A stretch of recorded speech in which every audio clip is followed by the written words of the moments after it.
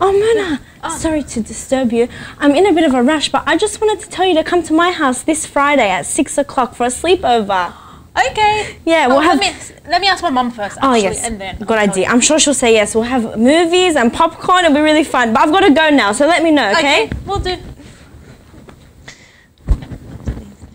Mans, I was just looking for you. How are you? Good, how are you? Good, good. Well, I've got some exciting news. It's my birthday party on Friday at 6 o'clock. You're going to come, right?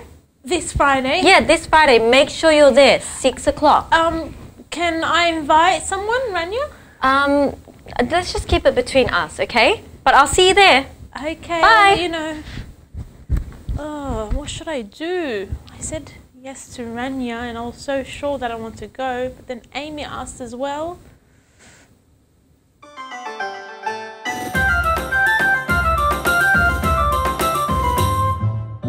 Rania Tones.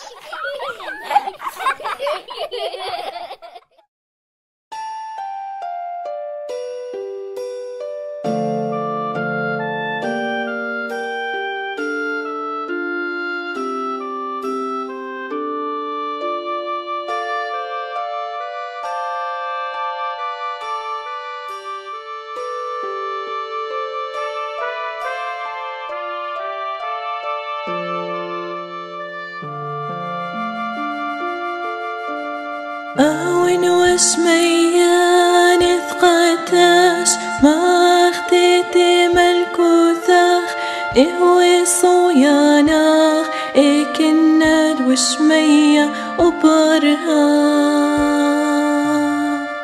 هولا لخما سنقان يومانا وسوق لن خوبين إكناد بخنا شواق خياوي لا تعلى النسيان إلا بصل من بيشا مطل دينا خيم الكوثاخ خينا ودشبخت العالم قال منامي.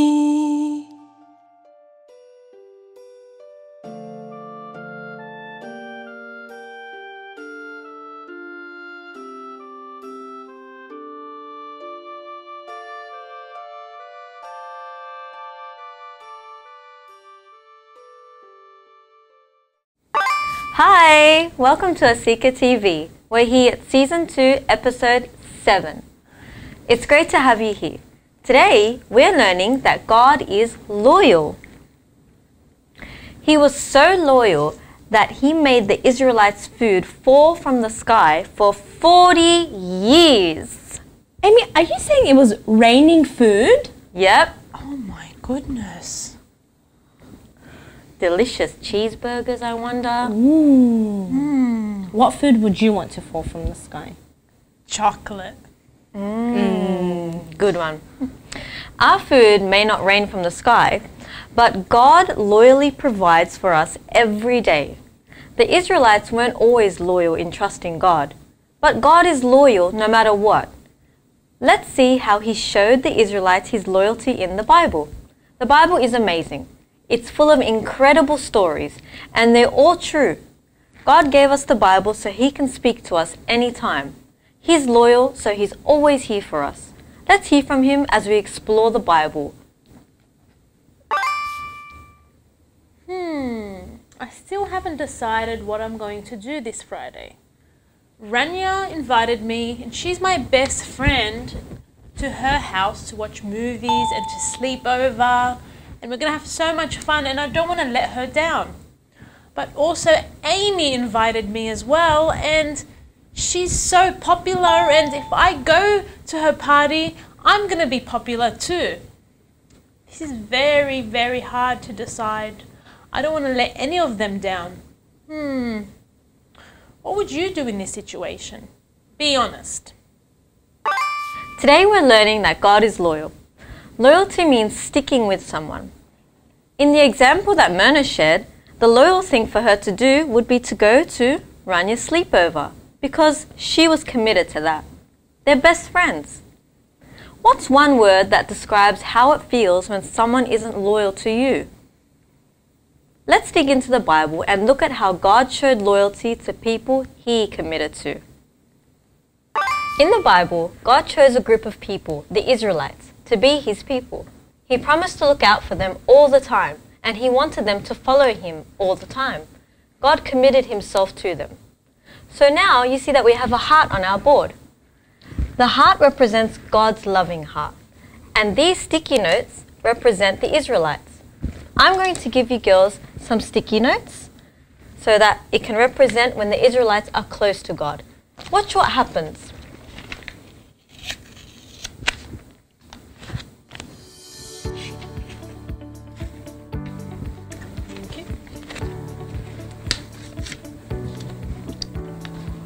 This is the Israelites sticking with God and being committed to Him. Okay? God freed the Israelites from slavery in a miraculous way. He sent plagues on the Egyptians who were keeping the Israelites as slaves. Finally, the Egyptians let the Israelites go. Then when the Egyptians tried to follow the Israelites, God split the sea in half, so the Israelites had an escape route like no one had ever seen before. After that, the Israelites traveled through the desert and couldn't find any water except really bitter water. So God made the water taste good. God loyally provided a ton of miracles for His people. After seeing all that amazing stuff within about a month, you'd think that the Israelites would loyally trust God as they kept walking through the desert. The Israelites got hungry. Let's see if they stuck to God and asked Him for help. I'm going to read from the book of Exodus, chapter 16, verse 3. And the children of Israel said to them, "Oh, that we had died by the hand of the Lord in the land of Egypt, when we sat by the pots of meat, and when we ate bread to the full. For you have brought us out into this wilderness to kill this whole assembly with hunger." Even though God had provided so much for the Israelites, they didn't ask God for help when they got hungry. They didn't trust Him to provide. Instead, they focused on themselves. So now, girls, could you move all those sticky notes that represent the Israelites out of God's loving heart onto the picture below, which is the Israelite? It means that they stopped trying to trust God and trusted in themselves instead. But God is loyal, and even though the Israelites complained, He kept His promise to look out for them. Here's what He said that He would do. This is verses 4 to 5. Then the Lord said to Moses, "Behold, I will rain bread from heaven for you, and the people shall go out and gather a certain quota every day, that I may test them, whether they will walk in my law or not. And it shall be on the 6th day that they shall prepare what they bring in, and it shall be twice as much as they gather daily." That sounds pretty good. Let's stick our sticky notes back to God's loving heart.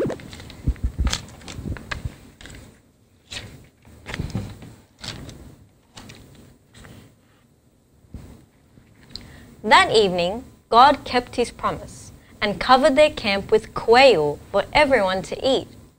What's quail? Well, a quail is like a small chicken. It's a tasty food for them to eat. With bellies full of quail, the Israelites went into their tents for the night. But God's promise didn't stop there. He sent them something else to eat.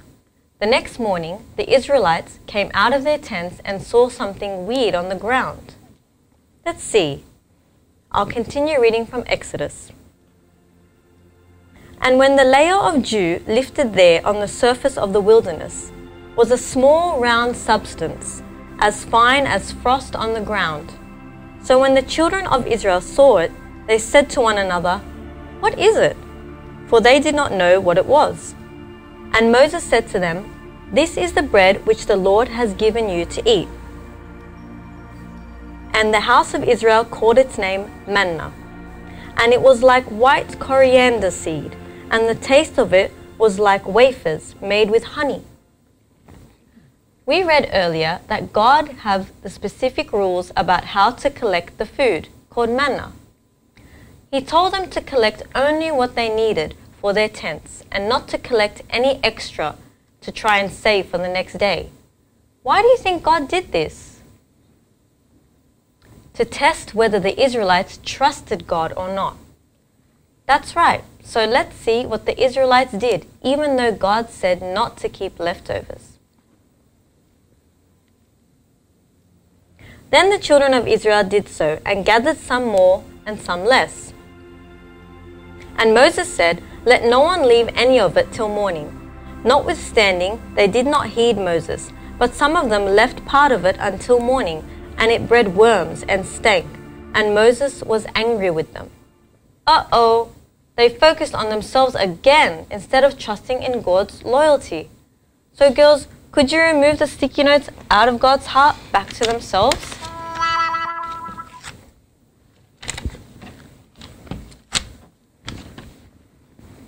After that, the Israelites followed God's rules. They didn't pick up any extra. So let's move the sticky notes back into God's loving heart now.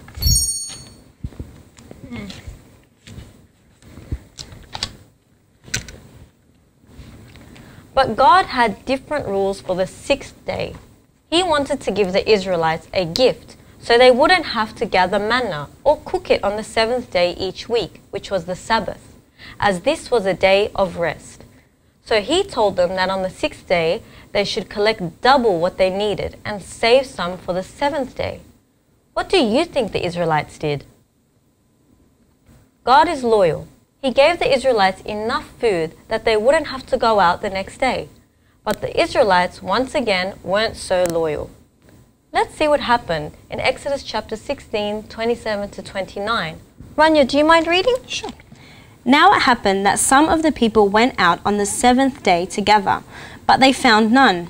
And the Lord said to Moses, "How long do you refuse to keep my commandments and my laws? See, for the Lord has given you the Sabbath. Therefore he gives you on the 6th day bread for 2 days. Let every man remain in his place. Let no man go out of his place on the 7th day." So we see what happened. It looks like the Israelites didn't trust God again. So girls, can you move those sticky notes out of God's loving heart back to the Israelites?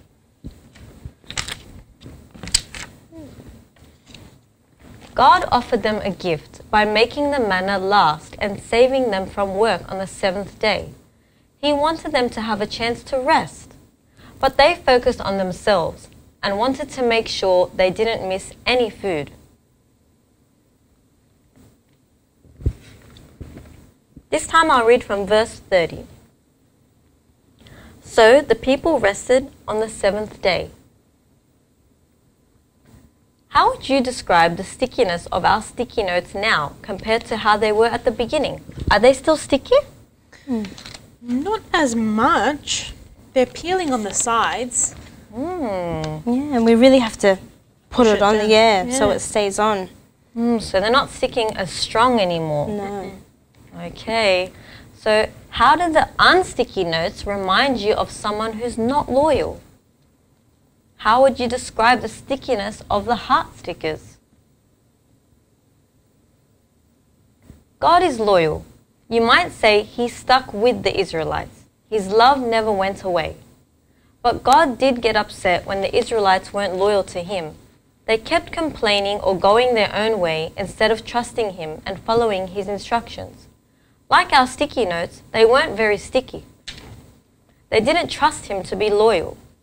But let's listen to just how loyal God was about his manna.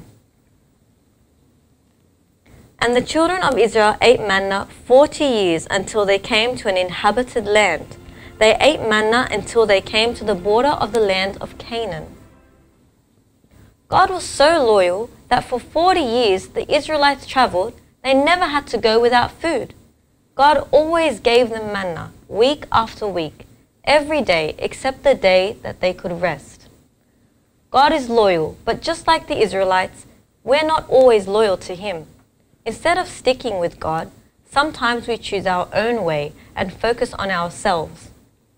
Let's ask him to help us be more loyal like he is. Welcome to our object lesson. We'd love for you to try this one at home with us. All you're going to need is a balloon and an empty can of soft drink. Now, girls, we're going to try and make this can move without touching it. Do you think we're going to be able to do it? I don't know. No way. No? Alright, let's try. Using our balloon. So first, we have to put some static into our balloon. So I'm going to rub it on my head. Really Look at your hair, Anya.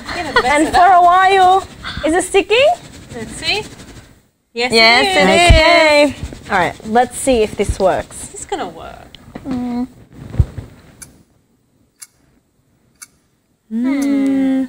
Oh, Maybe we need a little bit more static. I think so. My hair's going to get really messy. I've never seen this work before. A balloon moving a soft can drink without touching it. You'll be surprised.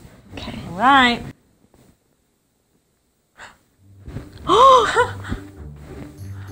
Look at that! It did work! How? It moved the can. Oh. Just one way. Just one way. That was incredible. Oh my goodness. Well, what surprised you about this experiment? The fact that we didn't have to use our hands to touch the can to move it. I just couldn't believe that a balloon could move a can without touching it. Oh my goodness. It's pretty cool that we were able to make the can move without touching it. And that was because of the static created by rubbing the balloon on Ranya's head. It reminds me a little of the Israelites. They would follow God when He was good to them. But then, after a short time, they would find something to complain about, or they would worry and stop trusting God, and they were not loyal. But God is loyal, and no matter how many times the Israelites would turn away from God, He always had a way to get them back. God is loyal, so we should be loyal too, especially to our friends. But sometimes things can get in the way of our friendships. Maybe your friend has moved schools, or you no longer like the same things. And just like the balloon, sometimes you can lose static. But it's important to remember that God is loyal. Nothing can separate or get in between us and God. He loves us and He sticks with us no matter what. Do I have to be loyal even when someone isn't loyal to me? Let's dig into that. So here you see we've got a foam cup, some skewers and some pom-poms. I bet you're wondering what we're going to do with them, right? Well, we're going to try something. So in this cup, we're going to use these skewers here and we're going to poke them through our cup. But there's a reason why. Let's think of some times that our friends have been good to us, girls, and have supported us and been loyal to us. And for each time you can think of, we'll stick one of these skewers all the way through. Okay. Okay? I remember a time when I was feeling sick, and one of my friends supported me and came and visited me. Oh, that's really nice. Do you want to stick one through? Sure. Okay, go for it. Lovely. I remember a time one of my friends said that she would help me with my homework. And she did. Nice.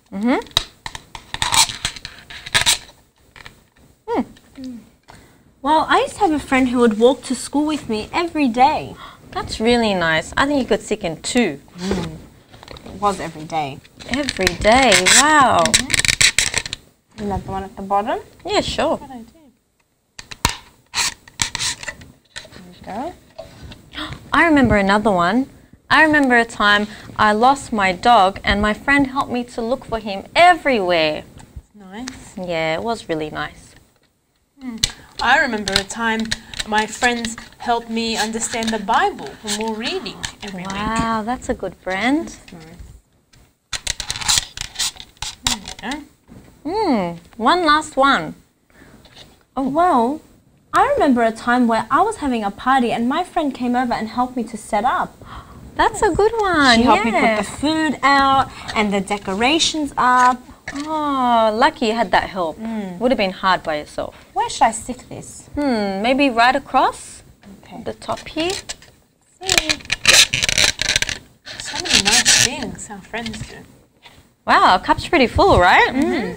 That's awesome. Well, now that our cup is full of all these good deeds our friends have done for us, we're going to take these pom-poms, okay, which let's say they represent us, okay? And let's see what happens when we put them into the cup. Ready? Let's see. Oh, look. Ah, they didn't go inside. They're floating at the top. Yeah. And what's holding them up? Our friends. All the good things that they've done for us. I love it. That's such a great example of being loyal. Now let's see something else.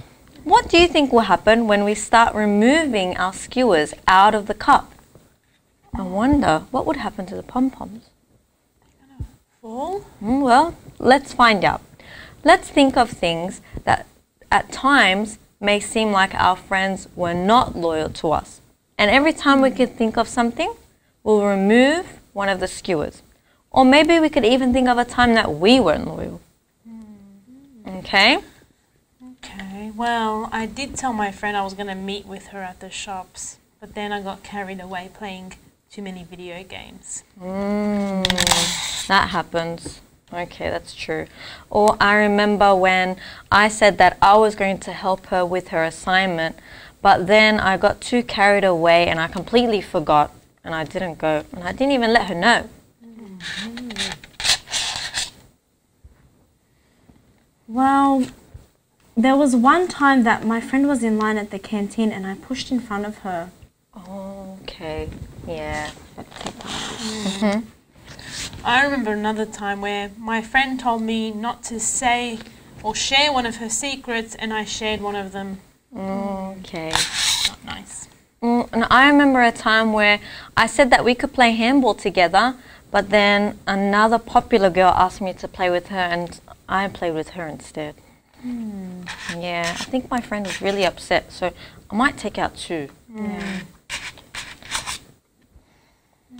Well, there was one time that my friend really wanted to borrow this book from the library, but I wanted to read it too, and I went and borrowed it before her. And she missed out.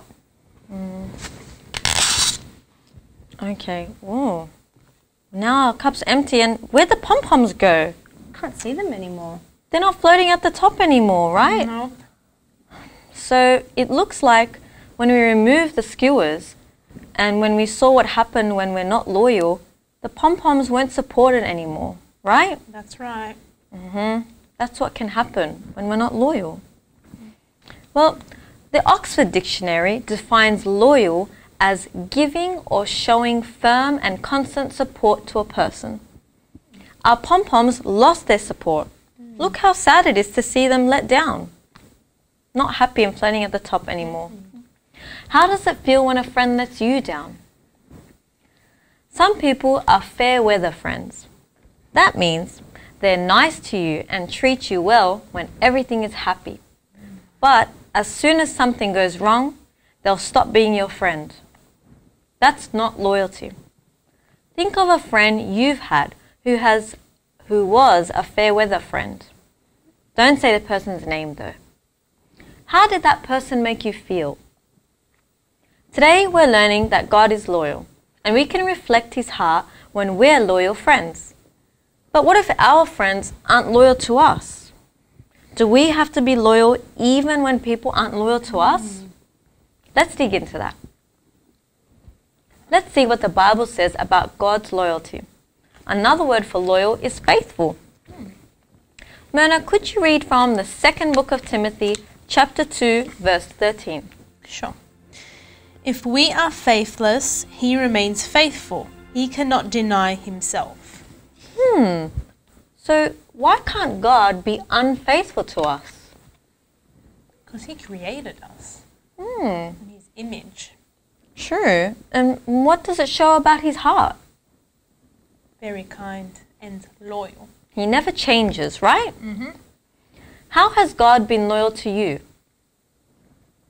I'm sure there are many ways. God is loyal even though we aren't always loyal to Him. We don't obey Him all the time. Sometimes we don't trust Him. Sometimes we forget to spend time with Him. Sometimes we completely ignore Him. The Israelites complained and even forgot to turn to Him for help. But even when we're not loyal, God can't be disloyal to us. He's the model for our relationships.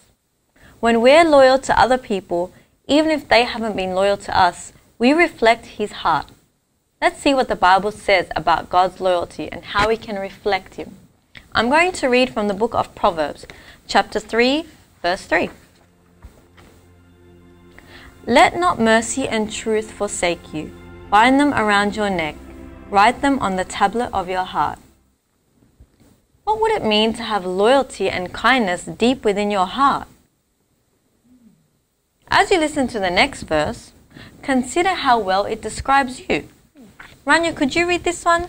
Sure. It's Proverbs 17:17. Okay.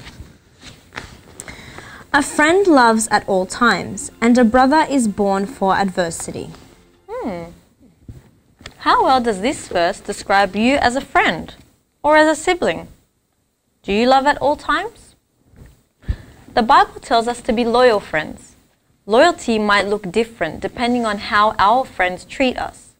For example, if a friend gets a bad grade on a test, has an embarrassing moment, or becomes unpopular, we can loyally continue to be that person's friend. Those aren't good reasons to stop being someone's friend. But what if a friend is actually hurting us or constantly trying to get us to do bad things? What would loyalty look like in that situation? I think it's safe to say that we shouldn't be loyal to them. We should always do the right thing, no matter what. If people are mean to us all the time or try to get us to disobey God, loyalty might not mean continuing to spend time with them. But it could mean that we keep praying for them, that we're not mean in response to them, and that we don't talk badly about them. God is loyal, and we can be loyal too. Let's think of how we can do that and ask God to always help us reflect His loyal heart by supporting our friends and family. In our Bible story, we learned about a surprising thing God did to provide food for the Israelites. God made food fall from the sky. That's crazy, right? Some crazy weather. God had promised to take care of the Israelites, and He did, because God is loyal. God didn't turn His back on the Israelites. So girls, let's play a game, okay? In this game, we're going to see the difference between turning your back on others and being loyal. Okay. So for the game, I'll need us all to take a seat, but we'll have to sit down with our backs facing each other. Okay? So let's give it a go. Yeah, that's right. You're not facing each other, right? Nope. Okay. So I've got see a this. thing. Exactly. So I've got this balloon here, and we're going to try and keep it in the air by passing it to each other, sort of in a circle. But once again, you can't turn around and look at each other. Do you think you can do it? We'll try. I think it's going to be a bit hard. All right. Well, I'll begin, Manna, by passing it to you. You ready? I'm ready. Okay, let's see what happens. Oh no. Is it coming my way? It's already fallen on the ground. This isn't working, is it? No. All right. Well, let's try something different. Maybe we can face each other this time. Okay. That sounds better. Oh, here it is. There it is. All right. Let's see if we can try it now. Okay. Oh. That's better. That's Yes. much easier. Look how many goes we're getting. Oh. What did you think, girls? Well, it was a lot easier when we were facing each other. Right? Yeah. I didn't know who I was passing it to when my back was to you girls. And this time we kept it in the air for longer. Yeah. Well, in our lives, sometimes we feel like others have turned their backs on us. When we've been left out, or when someone forgets something that's important to us, or when someone breaks a promise, it can feel like that they've turned their backs on us and hurt us. I finally made a decision on what I'm going to do this Friday. And I'm going to go over and sleep over at Ranya's place because she asked me first. Hey Manna, what are you doing? Hey Amy, Well, I've got to tell you that I won't be able to make it to your house this Friday. Instead, I'm going to sleep over Renya's house because she asked me first. Okay, I understand. Hey guys, what are you up to? Hey Renya, I just finished telling Amy that I can make it to your house this Friday, and my mum said it's fine because I learned that God is loyal to us, and I want to reflect his loyalty to my friends around me. That's really nice, Manna. And you're right. God is loyal to us always, just like he was with the Israelites. I learned that even if people aren't loyal to us, we should always be loyal to them. That's so true, girls. And I also learned that sometimes when we're not loyal to each other, God is still loyal to us, right? And I found a Bible verse that reminds me of how we can never be separated from him. It's from Romans chapter 8, verse 38 to 39. And it says, "For I am persuaded that neither death nor life, nor angels, nor principalities, nor powers, nor things present, nor things to come, nor height, nor depth, nor any other created thing shall be able to separate us from the love of God, which is in Christ Jesus our Lord." We hope that you loved today's lesson and that you learned how loyal God is. Please make sure you tune in next week. And don't forget to like, Subscribe. And share. bye!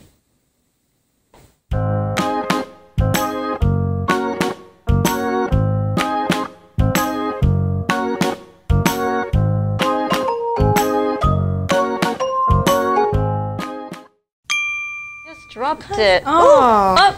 This isn't really.